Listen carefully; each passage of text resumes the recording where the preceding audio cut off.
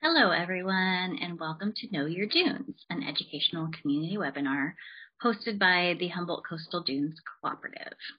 My name is Susie Fortner, and I am the Programs and Operations Director with Friends of the Dunes. I will also be your host this evening. I would like to start by acknowledging that the coastal dune environments that the Humboldt Dunes Cooperative is working to conserve are located in the ancestral unceded territory of the Wiyot people, which includes the Wiyot tribe, Bear River Rancheria, and Blue Lake Rancheria. Wiyot people continue to be stewards of these coastal environments surrounding Weegi, the Humboldt Bay, as they have been since time immemorial. One of the ways in which we can honor our placement within Wiyot territory is by recognizing the original names of these places, as well as the native plants and animals of these places in Sulatsulak, the Wiyot language. These names have existed long before the violent colonization of this area and attempted erasure of indigenous cultures and knowledge. The Wiyot tribe has a lot of wonderful language resources on their website, including pronunciations of these words, and I encourage you to look up some words that are relevant to you by visiting wiyot.us. November is also Native American Heritage Month. And with that in mind, I would like you to consider making a contribution towards the honor tax. The honor tax is a voluntary annual tax paid directly to the Wiyot Nation or other indigenous nations by people who are residing in their traditional territories as a way of recognizing and respecting the sovereignty of Native nations. You can make a contribution to the Wiyot tribe or learn more at honortax.org. Shown on your screen now are the names of some of the communities and bodies of water surrounding the Humboldt Bay, Weegi. I am joining you from Jarujiji, Eureka, and I encourage you to share in the chat where you are tuning in from.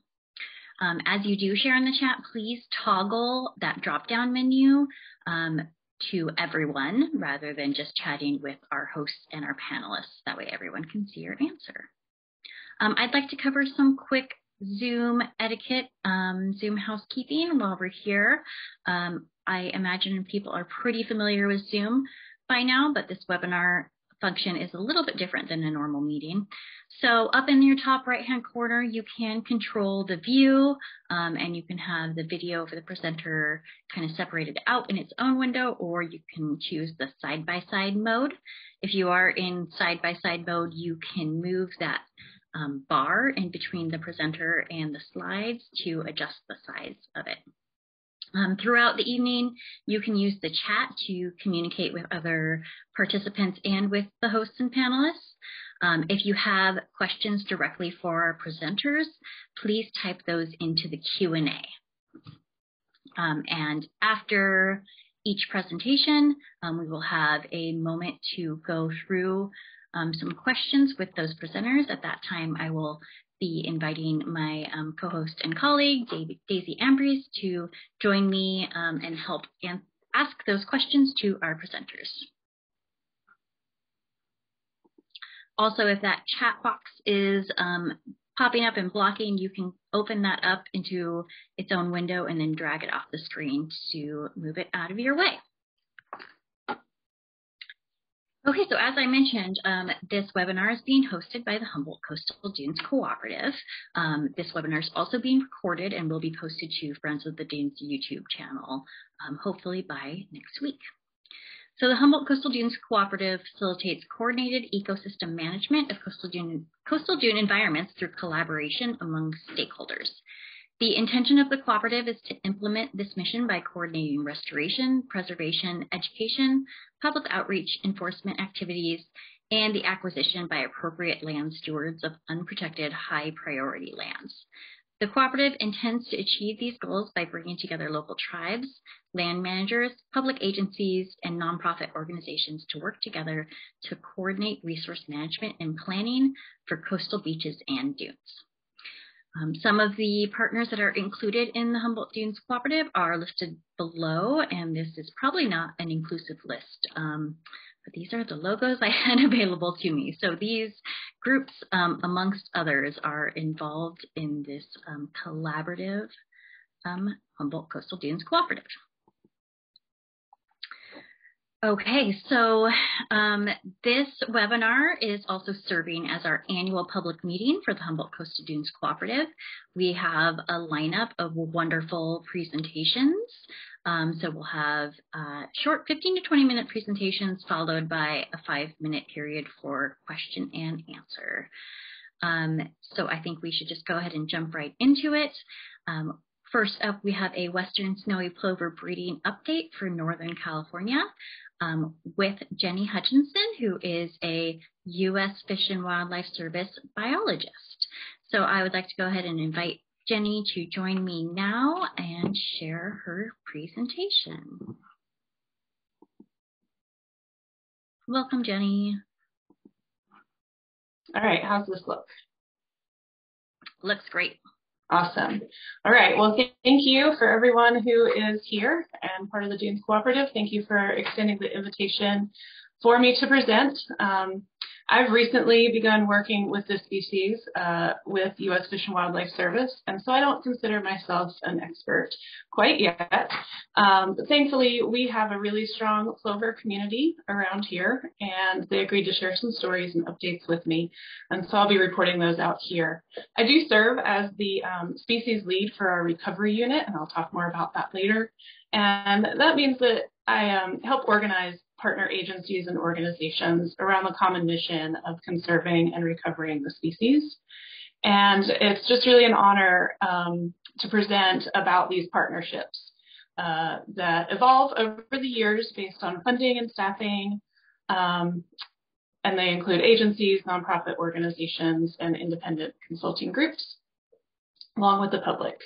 So first I'll talk about some background on the species to catch us all up. And then I'll give a really brief summary of the 2021 breeding season results. And then I'll just tell some mostly fun stories from around the recovery unit. So let's see. The snowy plover, the western snowy plover, ranges from central Washington down to Baja California, Mexico, and was listed as threatened in 1993. Specifically, the western Pacific coast population, and that's in blue, or this kind of greenish color right along the coast of Washington, Oregon, California, and down through Baja, Mexico. This is split further into recovery units, and the idea there is to help with conservation planning and tracking of land management. This map shows recovery unit 2. That's what I'll be focusing on, and that's my area of jurisdiction as well. Recovery unit 2 encompasses 3 counties, Del Norte, Humboldt, and Mendocino, so our local area, and that's about 250 miles of shoreline. So quite a bit of coast to cover. You can see why partnerships are important here with all these beaches to cover and learn about. There are multiple beaches that are occupied by plover, and you can see the majority are, the resolution's not great on this map, but you can see the majority are in Humboldt County. Historically, there was also some nesting on the gravel bars of Eel River, but that's not currently happening. And in the recovery unit 2, we have a goal to recover the species, so to get it off the endangered species list, of having 250 breeding adults and a productivity goal of 1 chick per male that fledges, meaning that it makes it at least 28 days in life and is able to fly. I'll talk a little bit more about that later, but I wanted to provide those recovery metrics. We have lots of surveys that occur throughout the breeding season and some in the winter as well. Those are intended to measure these recovery metrics.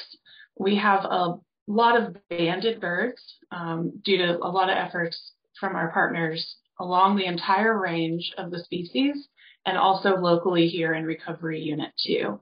And that's so we can track individuals closely and measure recovery each year. A little bit about plover life history. I'm not going to go too in depth here.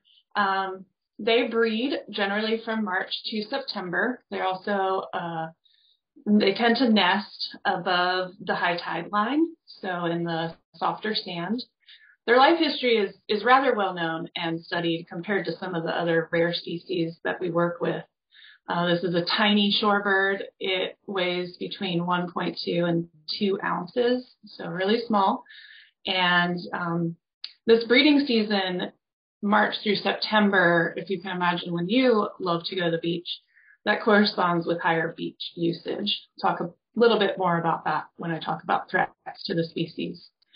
They're pretty cryptic birds, and I'll show a lot of pictures of them later on, and you'll get a sense for that. And their nests are also cryptic. They rely on those crypsis to escape predation of both the birds and the nests themselves. They occur on generally sparsely vegetated beaches, sometimes river mouths and lagoons, and more rarely salt ponds and gravel bars. And then they tend to overwinter in similar areas in larger flocks.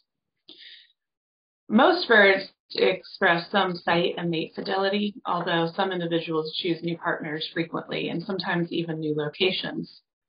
This photo here I think is pretty fun. It's a copulation angel, and this is the mark left in the sand after individuals have mated. And this is identifiable by surveyors. We usually start to see these around mid-February. I like to remember Valentine's Day. It helps me remember when plover breeding season really starts. Here's an example of a couple of nests in that crypsis that I mentioned. You might have remembered from last year's co-op meeting that Jesse Irwin from Bureau of Land Management talked about restoration at South Spit, where oyster shells were repurposed to serve as kind of crypsis material so that they could hide their nests better. Interestingly enough, nests have been found on top of driftwood and in some seemingly pretty strange places. And then another little tidbit about the species is that the female, the parents raise the eggs together. The female incubates during the day and the male incubates at night. So they take turns. And generally that lasts for about 27 days, although we'll hear about some outliers to that. After incubation, the chicks start to hatch, and they hatch in the succession of how eggs were laid. They will remain in the nest until all of them have hatched, and they can get banded at an age this young so that we can track the multiple broods on beaches. After chicks hatch, the males tend the brood, so the females leave, and they can often start new nests. There have even been females that have initiated up to 3 successful nests in one breeding season. Males, you can see this male here. This is a fun picture, I think, because you think this plover has 8 legs, but it's brooding three chicks underneath it to keep them warm and safe from predators. And the male will do this for about 28 days. Once the chicks hatch, they are able to move around and feed within hours, which is known as the precocial breeding system. They can travel pretty significant distances away from their nest, sometimes up to 4 miles, and they're tiny little things. So that's a pretty incredible feat. And remember, this goes back, the male taking care of the chicks goes back to male reproductive success being one of the recovery metrics. That's why they're tied to the male. So that's if everything goes as planned. But there are several threats to the species that differ across the range. I'm really going to concentrate on the main threats here in Recovery Unit 2. The first one, and probably the biggest one, is habitat destruction. That is kind of a term from the Endangered Species Act, but it can translate to habitat loss from invasive species like European beachgrass, development, and also human disturbance. So human disturbance brings in dogs and just traffic on the beaches and increases the likelihood that common ravens are present, and they're one of the biggest predators of snowy plovers. So their populations have been expanding. There's some research going on locally here with banded raven populations. And I'll point out this graphic on the bottom showing somebody recreating on the wave slope and these little shorebirds here. So given the wide range of the species, throughout the West Coast, there's complex land ownership boundaries where plovers occur and combined threats. That just makes partnerships even more important to the conservation and recovery of the species. Here's another example of somebody walking on the wave slope. You can see them in the distance, and the plovers remain alert, but they can stay foraging or tending brood. In this case, it looks like they're foraging. And here's another fun picture of plovers, hiding and also probably staying warm in these hoof prints from horses. So just a lot of different examples of sharing the beach. So I'm going to move into a very brief overview of the 2021 breeding season and then highlight just a few locations and specific birds from across the recovery unit. I couldn't have done this without all the partner organizations and dedicated plover surveyors, so just keep that in mind as I go through. So this is a sneak preview of the 2021 results. We're actually having our range-wide meeting tomorrow morning, so I haven't heard all of the updates from around the recovery unit. But we had a pretty great year. We had 143 nests, which is the highest count during surveying history. The second highest was last year with 104 nests. There were 92 banded breeding adults. That's also the highest recorded during surveying history. And the number of chicks hatched at 123 is also the highest. The number of chicks fledged at 43 is a little lower percentage than normal. Average is over 50%, sometimes around 65%. This year it was only 43%. And a lot of that is due to predation of eggs and chicks by ravens.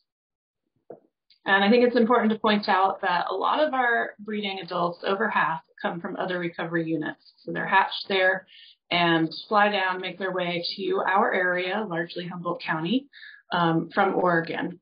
And so we have to give credit to other recovery units and the partnerships happening there. This is obviously a data-heavy slide, and we're not going to get lost. This is something that a partner put together to illustrate that over the years, which are on the left-hand column, and across sites, which are at the top, the number of nests changed drastically over time. So I'll point out this column of South Spit. It didn't traditionally have a lot of nesting, and then restoration occurred in the mid-2010s and really increased the number of birds using that beach. And then in the top right, you can see these are the gravel bar locations, and we just don't have nesting occurring there anymore. Similarly, what we see increases at 10 Mile and Mad River as well.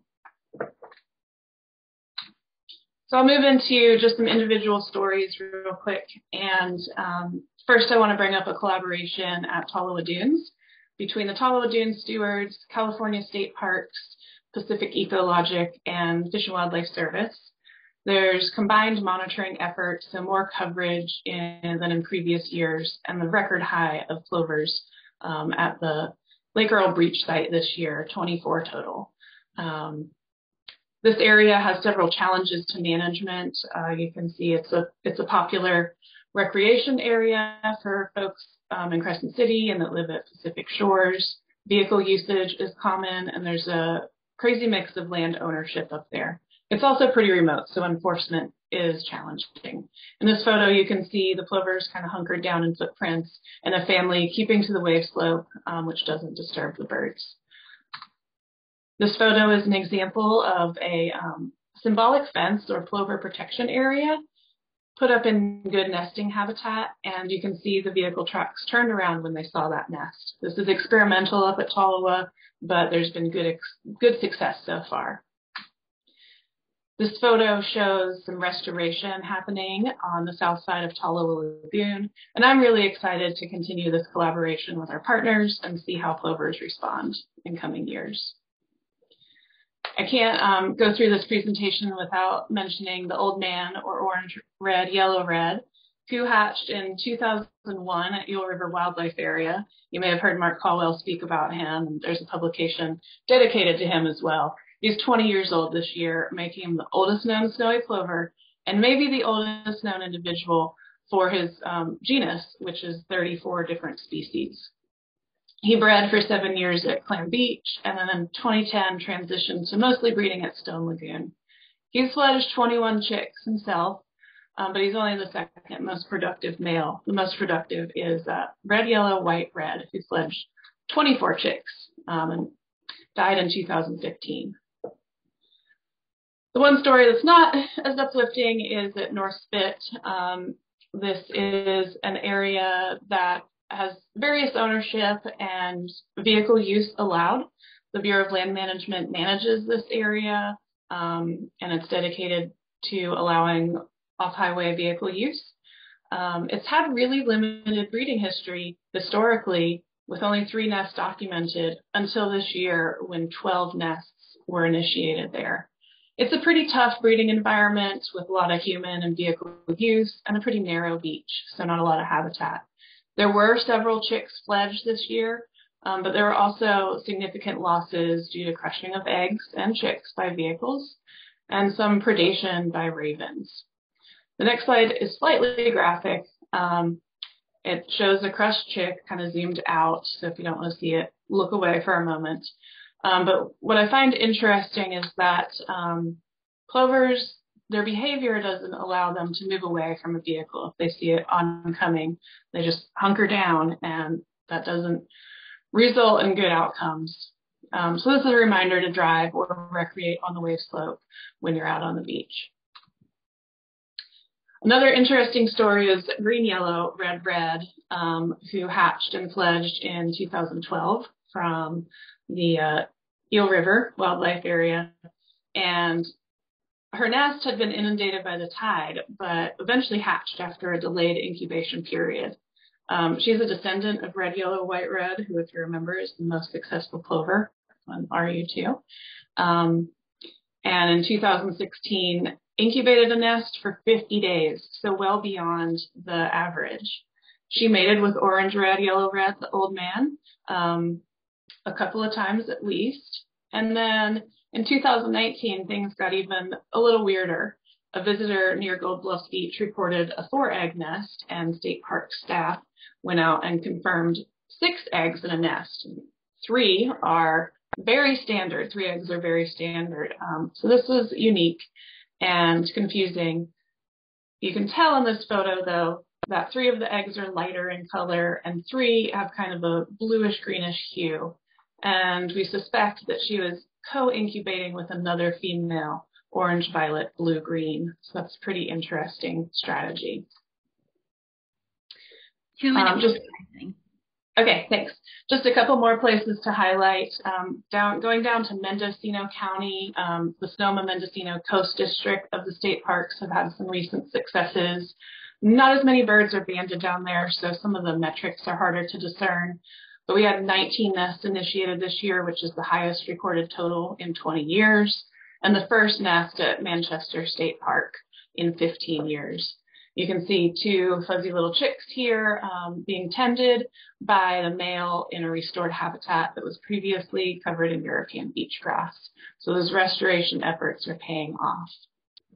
And the last story is a fun one of pink, aqua, orange, blue, who arrived at McCarricher State Park in Mendocino, and upon looking into his band history, we learned that his nest was originally rescued from a high surf event in Santa Barbara, and those eggs were incubated at Santa Barbara Zoo. The chicks were raised in captivity, and he's now a year-round resident and breeder in Mendocino County for the past couple of years.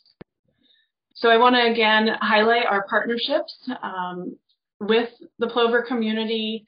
I am pretty worried I left someone out, but you can see all of the diverse partnerships and logos here. I highlighted just a couple locations today, but there have been countless restoration and outreach efforts across the recovery unit in the past couple decades. All of that adds up and makes a difference. Restoration's been a real boon to the species. and they're responding well, but predation remains a limiting factor for nest and fledgling success. I'm happy to entertain some questions if there's time, and my contact information is there on the lower right. Please feel free to contact me to follow up as well.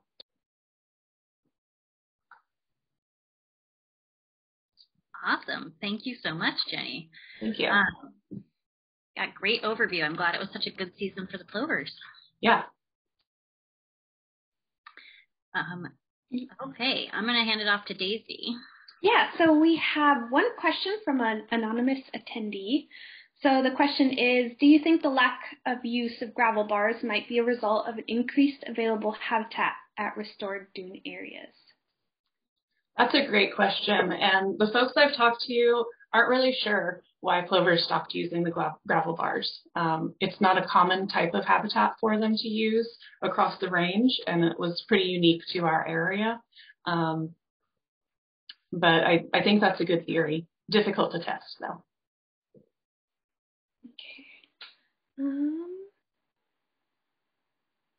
Okay, we have one from Sherman Shapiro. The mixed nest you just showed, explain again. Okay, yeah, absolutely. So each individual bird has kind of a unique pattern to its shell. If you have chickens, you might know that they have kind of different colored eggs. And from that picture, we could tell there were two different colors. And so two females were laying eggs in the same nest. When plovers breed together, they make what's called a scrape. So they dig out a little hole where they're going to lay their eggs. And it might be that these two females were scraping in that same location. This hasn't really been documented to occur widely, so it's a pretty weird occurrence. Unfortunately, that nest wasn't successful. I think it's difficult for a tiny bird to incubate 6 eggs. They're not designed to do that. But it was still pretty neat. Yeah, that's fascinating. One more question, anonymous attendee. How common is it for nests to be close to each other? They can be pretty close together, especially in areas with lots of nests. So at South Spit last year, there were something like 76 nests initiated. And so they can be just within meters of each other. I've seen a couple of nests, and they tend to be a little farther apart, but they can be pretty close together. In other recovery units, plover are intermixed in flocks of least tern, another rare species, and they can be really close to those birds as well.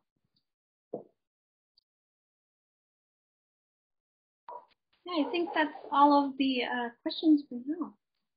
Great. Well, thank you. And if anyone wants to follow up afterwards, can find me at Fish and Wildlife Service.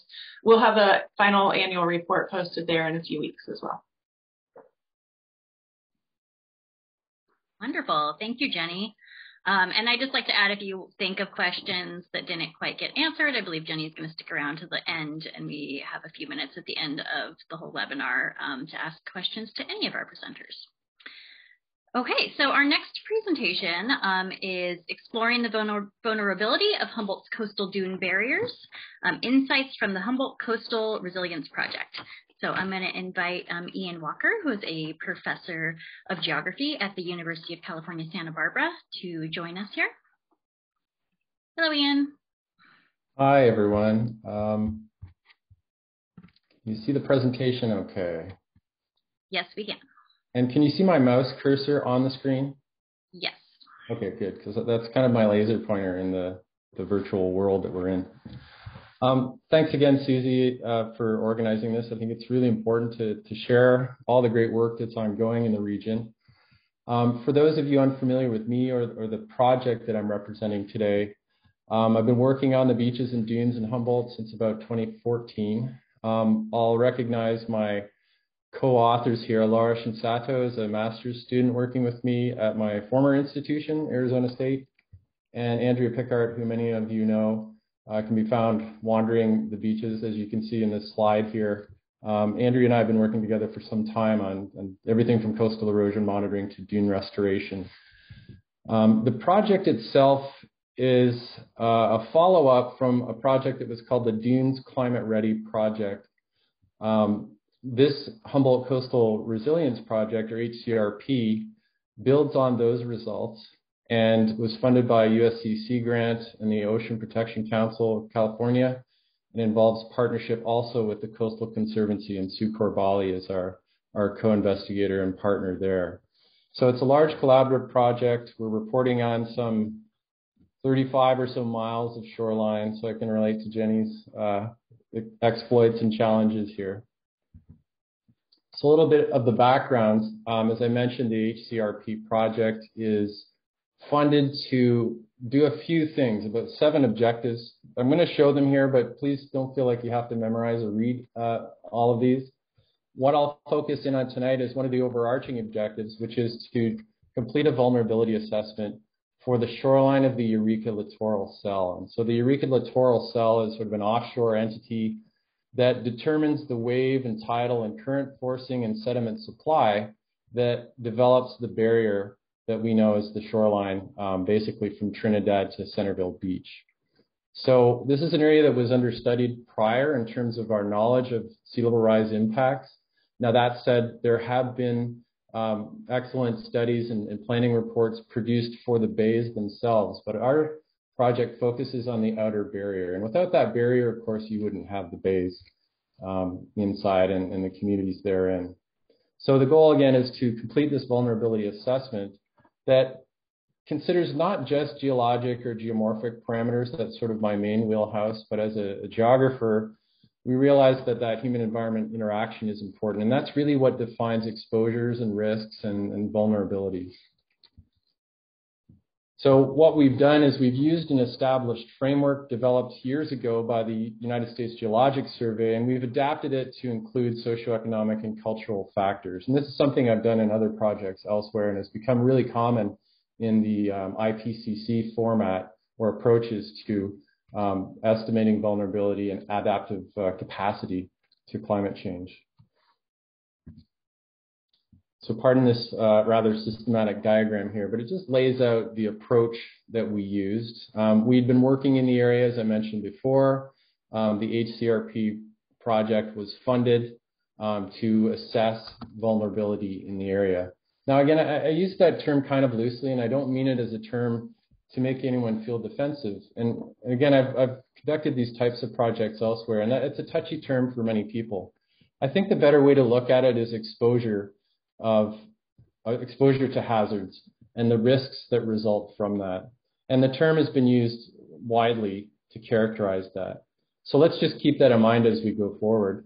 Again, the idea here is to take that geography of being on an outer barrier system that is highly dynamic and forced by what's going on in the Eureka littoral cell, and break it down and try and understand how it is and why it is exposed in different ways to climate change risks like sea level rise, storms, and coastal flooding. Mostly what I'll show tonight are a bunch of maps. So if you like maps, you're in the right place. I won't show a lot of data-heavy slides, but there's a lot of analysis that goes behind this, which I'll get to in a moment. So what we're looking at here is the study area from Centerville down in the south at what we call Reach 13 up to Little River State Beach, which is Reach 1. So those numbers that you see in the foreshore there are our study reaches. And those were identified based on a variety of different factors, including their shoreline change rates. And there have been some studies done on historic shoreline changes, either eroding or prograding, geomorphology, other land use activities and efforts, and so on. So we broke down the landscape into these units 1 through 13. You can see them listed on the right-hand map here. So if I talk about some of these reach numbers or the reach names, that's what I'm referring to here. You can see, and just to talk about the geomorphology a little bit, the entire system itself isn't comprised of what many people typically think of as a barrier system, meaning a strip of sediment and land that kind of separates the ocean from some backland area that is often inundated with water, a lagoon or bays. But what's common across all of these stretches are sand dunes. And so, this is a dunes co-op meeting, so that's fitting. But these dunes serve a variety of purposes or ecosystem services, such as flood protection, specific habitat for endangered and migratory and endemic species, recreational value, cultural values, groundwater recharge, and so on. And so in studying these barrier dune systems, that's the focus, is how is it that these systems provide these services, and how are they or will they be challenged by future sea level rise scenarios? Okay, so the vulnerability assessment approach is, as you see here. I just need to hide my presenter screen so I can see it all. There we go. What we have are essentially 3 levels of groupings of variables. In total, we assessed 20 variables that we could map and obtain data for across the landscape. And I should mention too that the scope of the study is limited to the barrier or the inland extent of dunes, active dunes or relic dunes. So it only goes inland about a kilometer or so in the widest sense. So you can see all the variables listed here from top to bottom. We've got a group of physical or geological variables. We've got some biological variables, some natural hazards. And so hazards in the sociocultural are classes that are often omitted in typical or earlier vulnerability assessments. And we feel that those are important because they indicate cultural values, economic values, social values, and other exposures and risks that relate to things that are going to happen or happen anyway within the landscape that might be independent of climate change. And in a way, those and the preparedness for things like fire or tsunami tell us a little bit about the adaptive capacity of an area. So we've got these 20 variables that are each sort of grouped, and then we go through a classification process where we take the values for each of those from the maps, and I'll show you all of these. We add them up to get sort of a physical vulnerability, a biological vulnerability, and so on and so forth.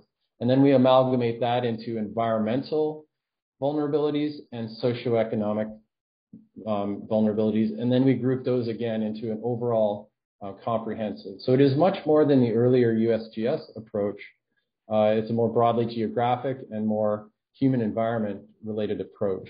So that's why we call it a comprehensive approach.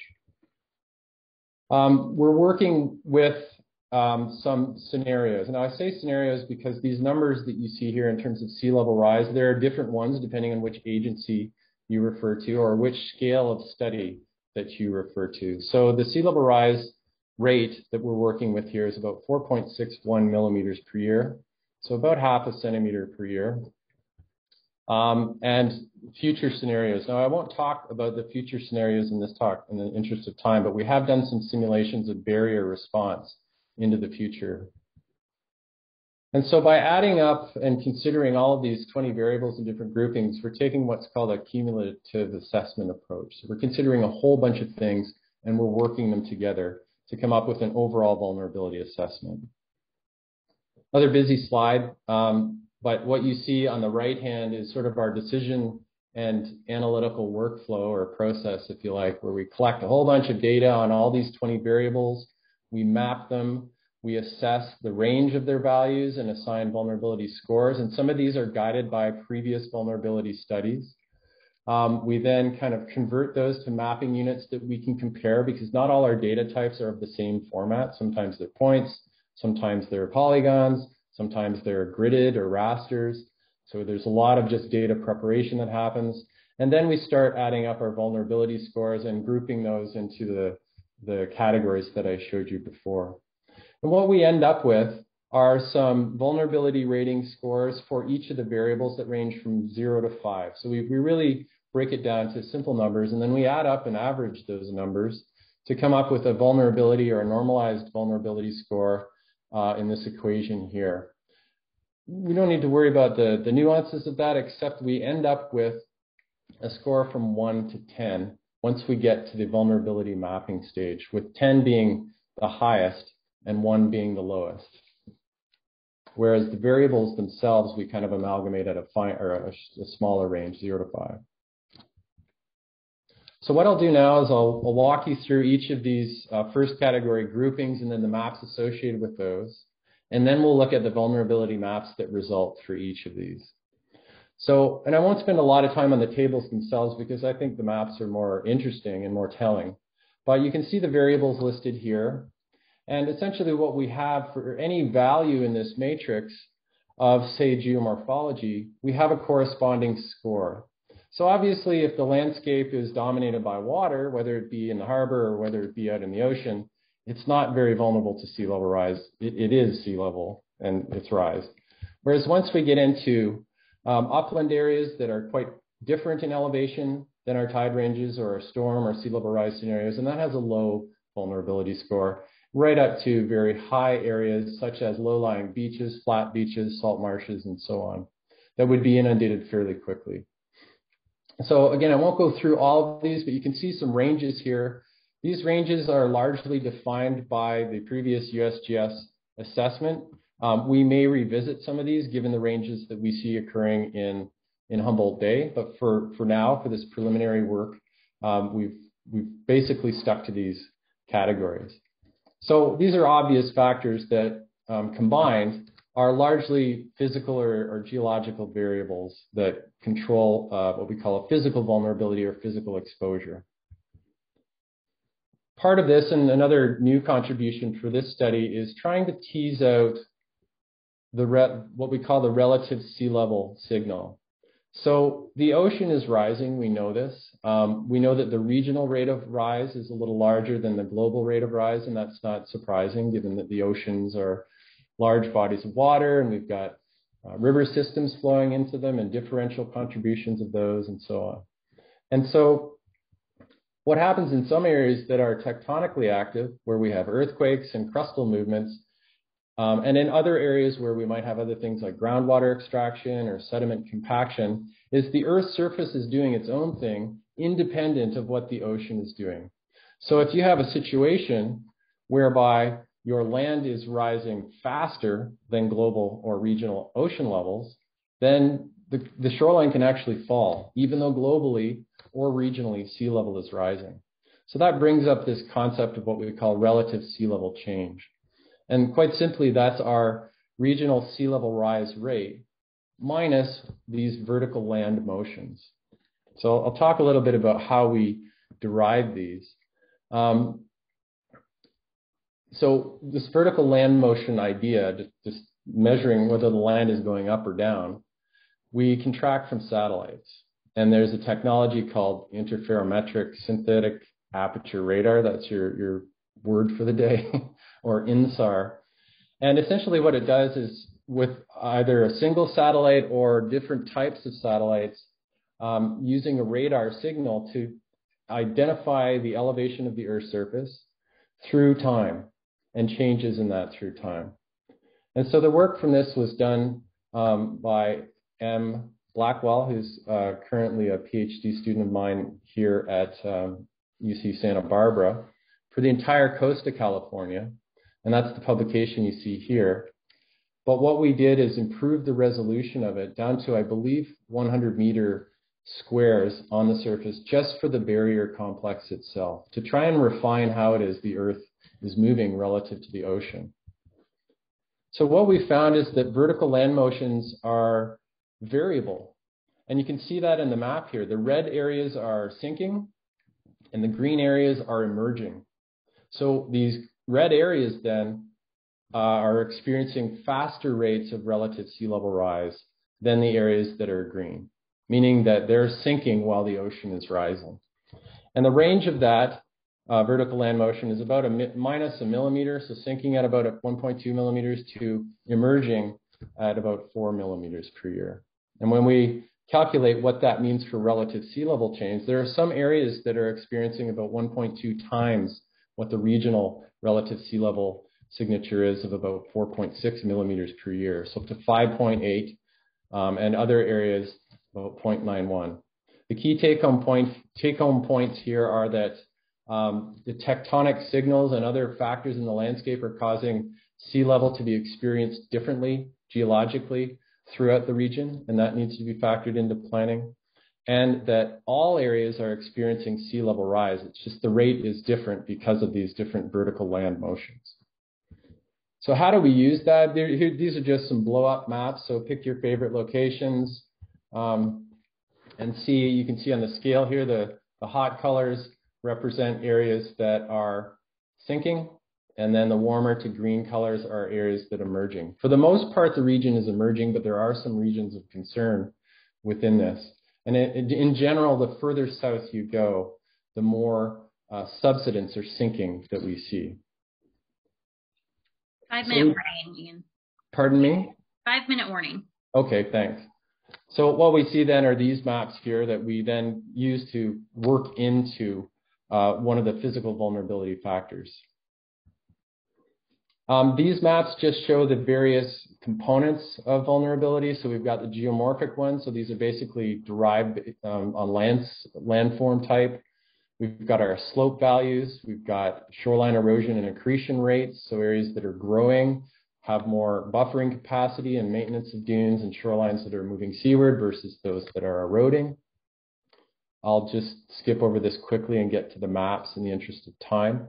Land cover type and habitat types are listed here, and these are ranked from 0 to 5. And these are a combination of both habitats and agricultural land use, parks and protected areas, and so on and so forth. Vegetation vulnerability, classified based on whether the area has been restored, making it arguably more resilient, versus areas that are dominated by invasive species, which arguably are not as resilient to sea level rise. Snowy plovers and their presence and other endangered and threatened species. Natural hazards, so flooding based on elevation relative to the mean maximum monthly water levels. Tsunami inundation. Land use, again, as we mentioned before, but what land use type we have there. Population density, so areas that have higher population and higher infrastructure or different types of land use become more socioeconomically exposed and vulnerable. And then infrastructure. So often overlooked in some of these classic vulnerability approaches is the presence of things that can help us deal with the hazards associated with climate variability and change, even though they're not designed for that. So if you are a certain distance within a fire hall or a police station or an airport or the Coast Guard, then that ability for you to attain services for emergencies improves your ability to cope and over the longer term adapt and adjust to coastal flooding and erosion and so on. At least that's the idea. So clearly there are areas, given the transportation infrastructure, that are limited in terms of emergency response. And then there are other areas with very critical infrastructure like pipelines and power lines out on the barrier that affect thousands of people in the area. So here's the maps for those. The emergency response, this is based on distance and time to emergency services.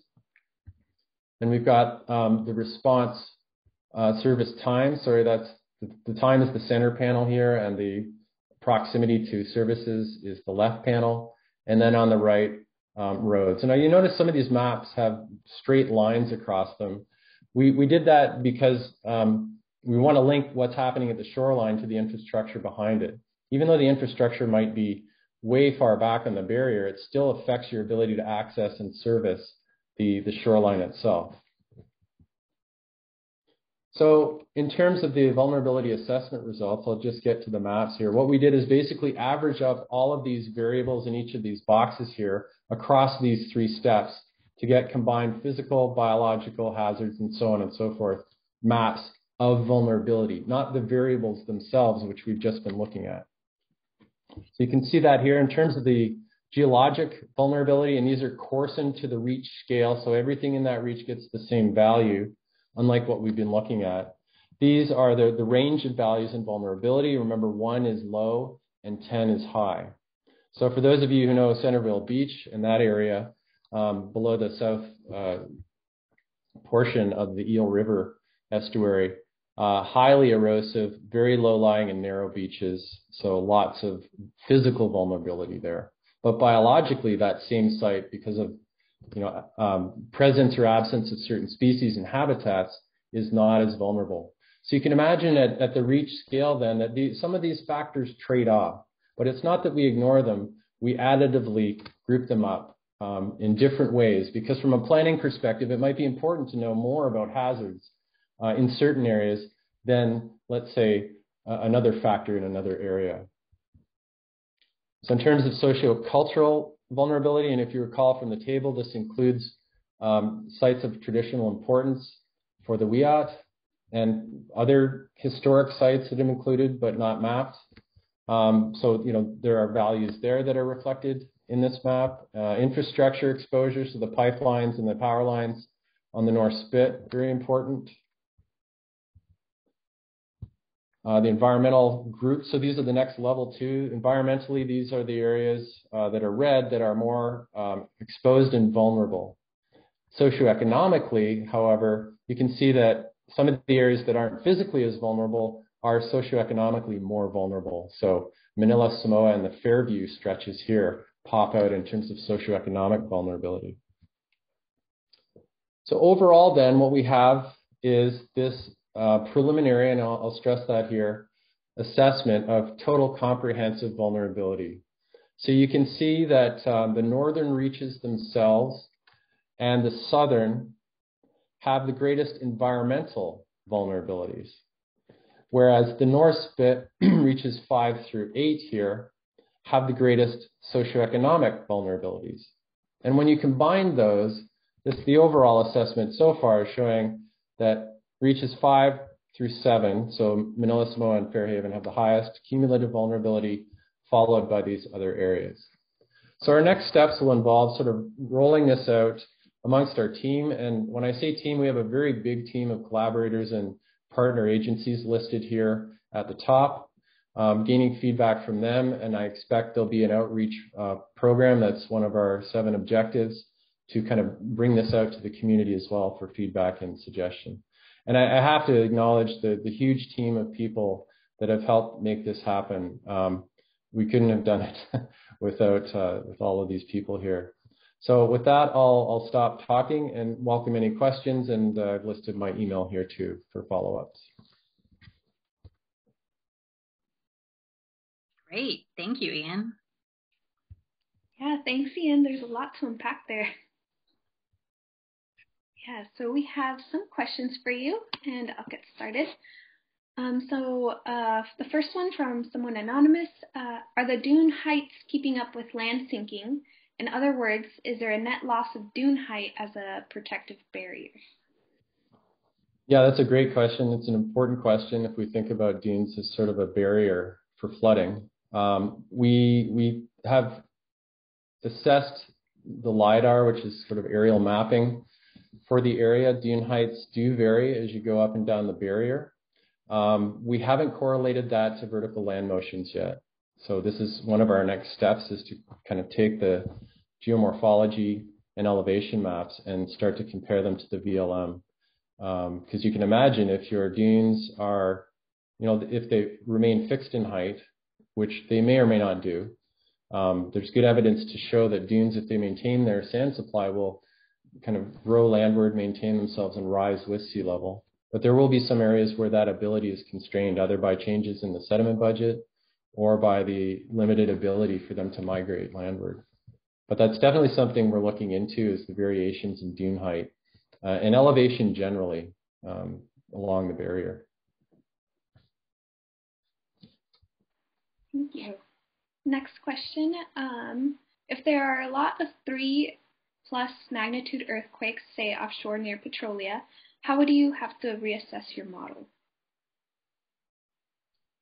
Well, I'm not sure what model we're talking about, but I can talk a little bit about the vertical land motions because it's really important there.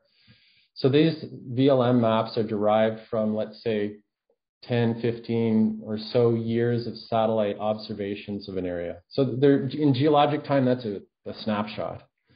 And what we do is derive kind of an average rate from that. But what we've seen in some of the data is that, it's not just a line that has a slope to it that you get the rate from. There's actually variability on that. One of the signals we've seen in some areas is a seasonal effect of water. that, you know, you can imagine in the winter when there's lots of precipitation, the soils fill up and the sediments can expand, and that causes a bit of vertical lift. And then as the winter comes, that decreases with evapotranspiration, or maybe there's irrigation happening. And so that signal we see, and there's no reason to think that we wouldn't see other tectonic signals, like sort of a monthly to annual scale earthquake signal, or what we call small slip events. And you would see that as sort of a jigsaw effect where the land sinks a little bit and then it rises again and it sinks a little bit. And indeed, that's going to be the focus of M's, some of their PhD work, is to try and tease out that, because it's not as simple as just providing a rate. You know, that rate is variable through time and, as you've seen in the maps, through space. So we are aware of the earthquake signals. I don't think we would change any models because the vulnerability really doesn't matter. It's more that we have a good signal for relative sea level that we can use to put against the regional sea level, if that makes sense. Yeah, thanks, Ian. I think that's the rest of the questions. Thank you.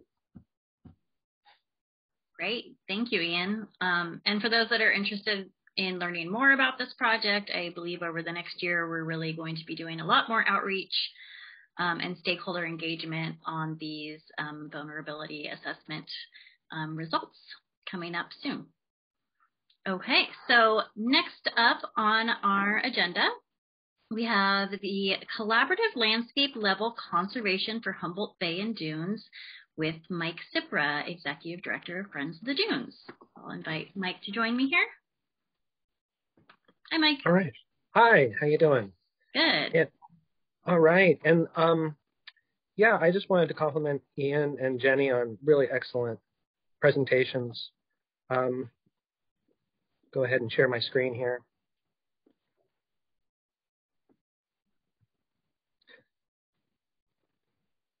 Okay. So yeah, what I'm going to go through in this presentation is I'm going to talk about a successful project at the Samoa Dunes and Wetlands Conservation Area, update everybody here on that project, and then expand the frame a little bit and talk about opportunities for larger landscape scale conservation in the Humboldt Bay area. Okay. So I do want to take a moment and acknowledge that all of these areas that we're talking about today are ancestral Wiyot lands. They're unceded lands of Wiyot people. And I think it's an important context for all of this. The Wiyot people have stewarded these lands from time immemorial. The reason that we have such an amazing landscape here in Humboldt Bay is because of that stewardship. And these lands were taken from Wiyot people. They were dispossessed of these lands through genocide. And I think that's an important context for talking about conservation. I think those of us who are working in conservation not only need to acknowledge it verbally, but I think take some action and up to and including land return to the Wiyot tribe or other Wiyot people. And I think that's something I would challenge the conservation community to do is to view the Wiyot tribe as a conservation or potential conservation landowner. So that's a good transition to this sort of partnership that helped protect the Samoa Dunes and Wetlands Conservation Area. Over on the left there, you see the three funding partners, the California Natural Resources Agency's EEMP program, the California State Coastal Conservancy, who did a tremendous job behind the scenes putting together the funding for this, the State of California's Wildlife Conservation Board. And then you have some of the project partners here, including the Wiyot tribe, the Bureau of Land Management, Friends of the Dunes, who we took on the interim land ownership or land management. We're the current landowners, but not forever. The California Department of Fish and Wildlife, Mike Van Hattem in particular, really instrumental in pushing for this conservation project, and the Humboldt Bay Harbor District did an excellent job in sort of being the pivot point on the transaction. I want to call out right now the two partners here at the Wiyot Tribe and the Bureau of Land Management. They are likely going to be the permanent landowners and land managers of different portions of the Samoa Dunes and Wetlands Conservation Area. So where are we talking about? It's right here. So this is coming across the Samoa Bridge, past Tuluwat, and this is the land which is in the Samoa Dunes and Wetlands Conservation Area. If you haven't been out there, there's a whole network of trails. It's a really remarkable landscape. I'll bring you down to eye level in just a minute, but if you haven't been out there, Friends of the Dunes does lead monthly tours, and we have one this Saturday. If you're interested, to contact us. And it's sort of your invitation and your passport to getting out on the land. One thing you'll notice here, there are some lands on the east side of Highway 255, some lands on the west side of Highway 255. And you'll also notice that this land, even from above, you can tell it's profoundly forested. This now means that we have about 1,700 acres of contiguous protected coastal dunes that are managed for habitat conservation and for public access. So let's get down to eye level, just above the forest there. You can see this really dense forest. It's mixed shore pine and Sitka spruce with lots of other species intermixed, pockets of wetlands throughout. And here's what it looks like when you get underneath that canopy cover. Remarkable landscape. You have these Douglas firs and coastal dune forests. They're just dripping with leather ferns, grand firs, and more and more people are getting out to see it. And if you have not, again, I would just invite you to come on out with us. It's a really special place. Intermixed in this is an ethnobotanically really significant area for Wiyot people. And part of this project has been inviting Wiyot people to the land. We did a program with Wiyot youth this summer, collecting huckleberries.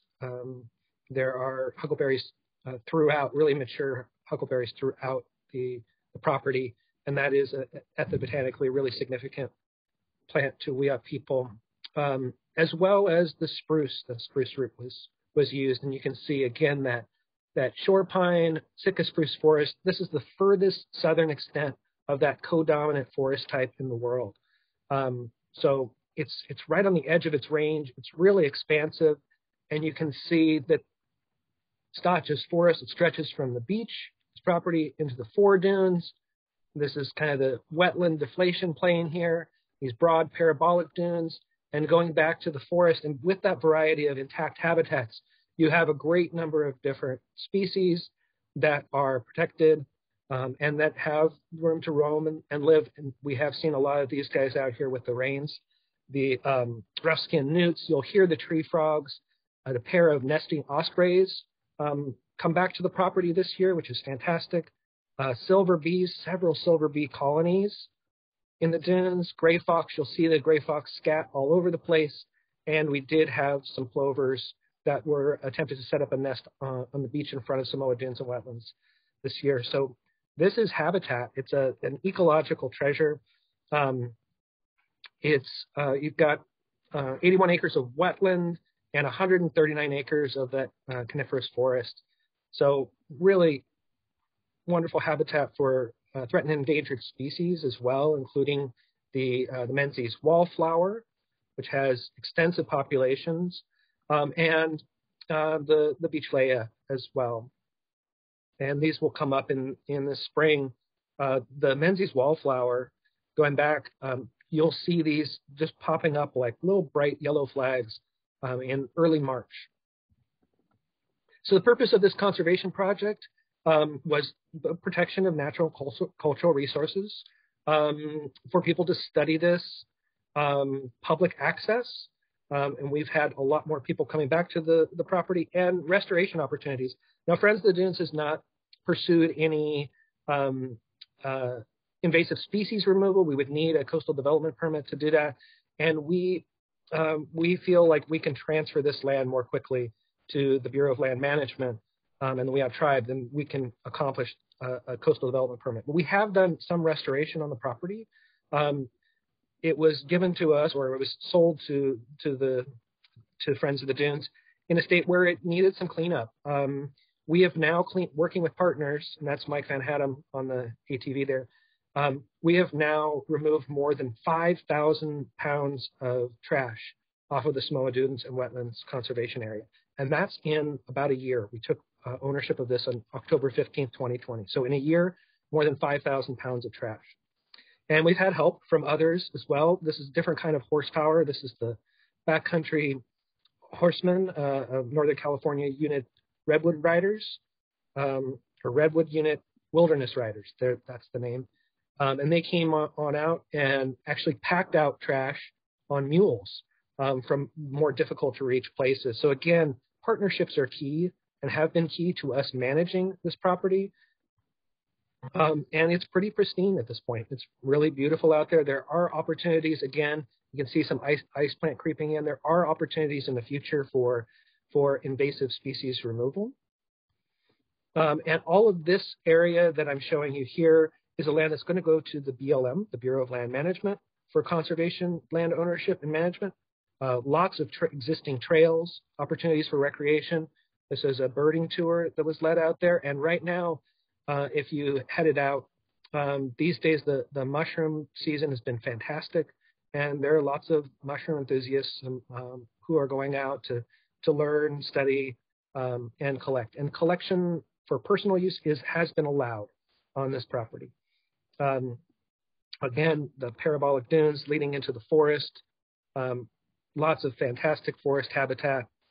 And these are the areas on the east side of Highway 255 that are culturally significant to Wiyot people. And we've learned this through conversation with the Wiyot tribe.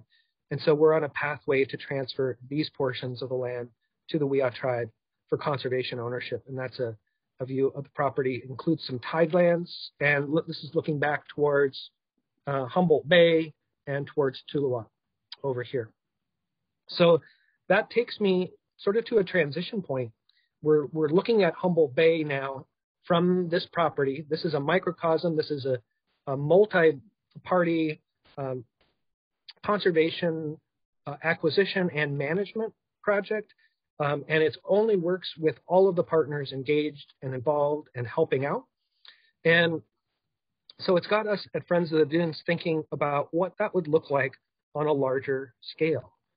And I want to be clear that this next portion that I'm presenting is presented solely as Friends of the Dunes idea. That this is not something that's endorsed by any of the other partners in the Humboldt Dunes Cooperative. And I want to be really, really clear about that, because that wouldn't really be appropriate for them to do. This is something that's coming from Friends of the Dunes. So just to clarify that. So we're looking once again at ancestral Wiyot lands, and that is part of the reason why this is so special. And here are some of the lands that are protected now. And what those of us at Friends of the Dunes are thinking is that, what if we brought all of these things together under one inspiring land management designation? And thus is born the idea of the Wigi National Monument. Wigi is the Wiyot word for Humboldt Bay and the region around Humboldt Bay. We have worked, by we, I mean different agencies and partners have worked over the last 40 years to protect these areas and sort of piece this together over time with support from a consistent partner in the Coastal Conservancy. We have to shout them out on this. But what would it look like if we brought these things together and provided additional resources for managing them? So this possible, potential, and proposed Wigi Humboldt Bay and Dunes National Monument would provide opportunities for cooperative management. And we know that this works. We know it works because it's been done over and over here in Humboldt Bay. We work well together. And it would allow us as a group to have this sort of coordinated response to the challenges that all of these lands face. right? We touched on it today with Ian's excellent presentation. Sea level rise, all of these lands are going to be facing that. Climate change, non-native invasive species. These are all the threats to these really special places. And this would allow for a coordinated response. And probably to be able to leverage more resources, maybe more federal resources for managing these special places. And I think there's a side benefit, potentially ecotourism opportunities for the communities and the economies of Humboldt Bay. So we're putting this out there. We're working with partners, including the Wiyot tribe on this. And I think there are lots of opportunities for us to work over the next couple of years. There's a political moment right now where we can potentially create a new Wigi Humboldt Bay and Dunes National Monument. So with that, zooming out to the landscape scale over Malel there and looking back to Humboldt Bay, I'm opening it up to questions, to comments, and to ideas. Wonderful. Thanks, Mike. And actually, I'm going to pass it off to Daisy for the question, but you might want to re-share your screen for your answer. Yeah, I'm really excited to be working on this big project. Yeah, so let's get started on some questions. First one, what is a parabolic dune? Great question. So a parabolic dune, and I think Susie was right there. I'm going to share my screen again.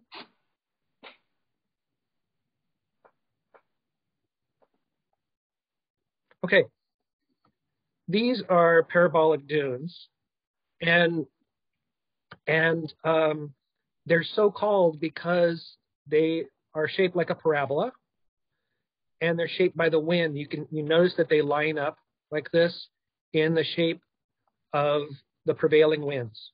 So it's a wind-driven or aeolian form, landform, and it's probably caused by in the past there was a naturally occurring blowout at some point in the foredunes, and it pushes these tongues of sand back into the dunes. It's a naturally occurring feature of healthy dunes, naturally moving system, a naturally dynamic system.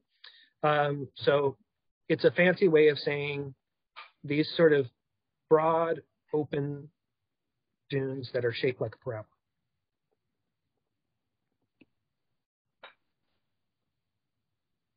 Any other questions? Yeah, next question. When is the BLM taking over Samoa Dunes? That's a great question. I wish I knew the exact answer to that. There are lots of different things that have to happen within their lands office. And I'd say the BLM has been an excellent and responsive partner, and they're working through those different issues. With the exchange of the title of land to the federal government, there are lots of different pieces to put into place. So we're working through that with their lands office right now, writing a legal description for the property because again, it's going to be separated out between those two different landowners. So we're working on legal descriptions, potentially surveying, and we may have to do a lot line adjustment of the property through Humboldt County. So a lot of technical details of, but it's hard for me to know exactly. I would say it's realistic that this will happen in 2022. Okay, next question. Would the Wiyot be free to manage those lands that will transfer to them as they see, or would they need to be continued coordination with a dune co-op? Well, there are going to be a couple of restrictions on the land itself. And that's because all of us bought it. So the state of California purchased this property, used money from different bond measures to purchase this property. And so the state of California would like to have the original purpose of the land conservation, as part of the title of the property. So we're working through that as well. And I was really clear when I went to the Wiyot Tribal Council to talk about this possibility that there would be restrictions on development. Like you can't build a row of houses on these wetlands and these protected areas. There are going to be some restrictions. And what Ted Hernandez said to me, he's the tribal chair, and he said, Mike, we don't want to build on our sacred sites. This is a sacred site. So I think that's really telling. And I do think it's important that we approach and work with the Wiyot tribe as they're a sovereign nation, not like a typical stakeholder. And I think we need to be seeing the Wiyot tribe as a conservation landowner. Thanks, Mike. Another question. So would all the individual owners still own their pieces, but would it just have the overlay and funding of a national monument? That's an awesome question. So absolutely. This is the goal of this is not to take anyone's land away. I think the landowners are doing a good job of managing for conservation. So everyone within this would still get to keep their land and their autonomy, but it would simply provide co-management or cooperative management opportunities and leveraging additional federal resources in order to meet the challenges that we collectively face. That's a really great and incisive question that gets to the core of this proposal. So I really appreciate it. The intent here is not to take this out of any individual agency or private landowners' autonomous control. Okay. With the National Monument designation, what areas have been used as an inspiration/examples for management? Well, I mean, I think one that's pretty inspiring is Bears Ears National Monument. That there was there's a lot of indigenous leadership that helped in the creation of Bears Ears, and it was pretty inspiring just this last month when President Biden reinstated Bears Ears and in fact even expanded it a little bit. So I think having those opportunities for tribal input literally written into the presidential proclamation, I think guarantees a more inclusive form of management. And I think that's one that I would look to. I think that there are lots of different national monuments over time that they're now national parks. Grand Canyon was originally created as a national monument, and Joshua Tree, Death Valley, those places were originally created as national monuments, and they're now the fabric of sort of our conservation landscape. And we take these places for granted, but we shouldn't. It takes work and effort and people caring in order to advocate for these really special places. And I would argue that our dunes here and the conservation lands around Humboldt Bay are nationally significant, and we should be speaking up for them as well. I think if folks have been out to Lanphier Dunes, then you can sort of see what it would look like if we put 40 years of investment into a place, 40 years of love. That's what we're all kind of aspiring to, right? So we can sort of write what this future is going to look like. And I think we're at a pretty pivotal moment. We're facing things like sea level rise. It's happening. And I think this is a really, really special moment. And I would ask that if folks are interested in joining us, Friends of the Dunes, to advocate for this, I would just put that out there, that we're really open to building those partnerships. I got the snap after that. That's a beautiful, beautiful response. And I think this is our last question. Is there anyone looking for artifacts? Artifacts? Or artists? So yeah. So, I think that it's important to be, respectful of the fact that these are special places, that we're not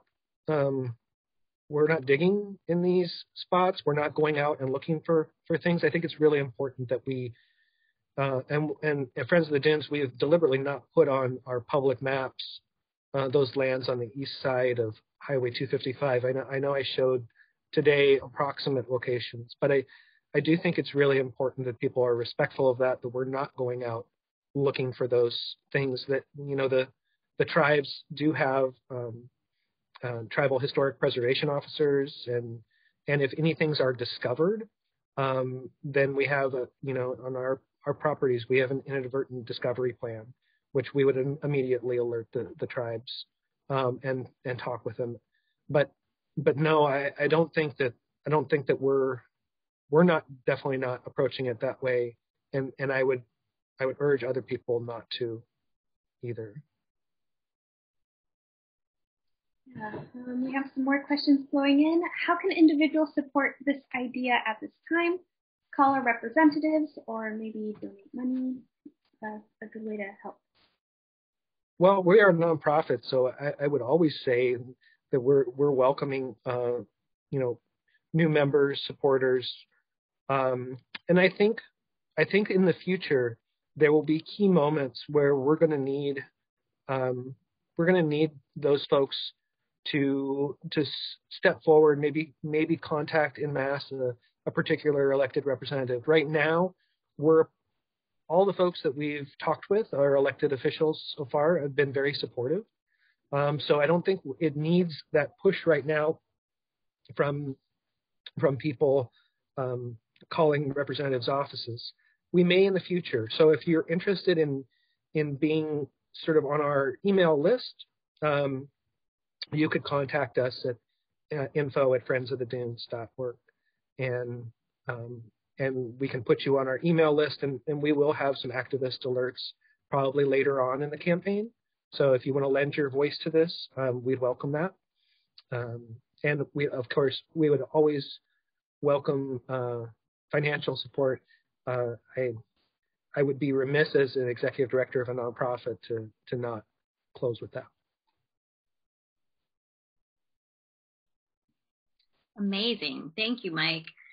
And I just want to reiterate to folks on this meeting that if you haven't been out to Samoa Dunes and Wetlands Conservation Area, you definitely need to go out there. If you've been to Lanphier and Malel Dunes and been really impressed with those sites, this property is really, really special, and I think it's important for you to get out there, and the forest itself is just incredibly impressive. So every third Saturday of the month, Friends of the Dunes is offering walks out at those sites.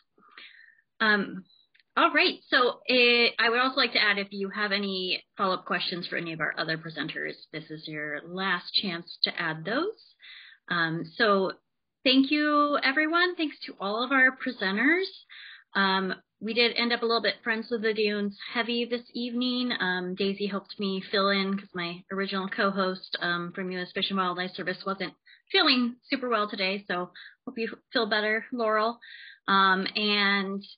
This is actually a meeting of the Humboldt Coastal Dunes Cooperative, our annual public meeting, which typically happens in November. So keep an eye out for another one of these types of presentations taking place next year. And in the meantime, if you want any more information about the Humboldt Coastal Dunes Cooperative and what we work on, there is an email address that you can email, and it's humdunescoop@gmail.com. And I can go ahead and type that in the chat as soon as I'm done speaking here. So thanks everyone for being here. We are recording the session. It's going to be up on YouTube, hopefully next week. And that is all I have for this evening. So thank you so much for all of our presenters. It was such a great whirlwind of information, and really appreciate you being here.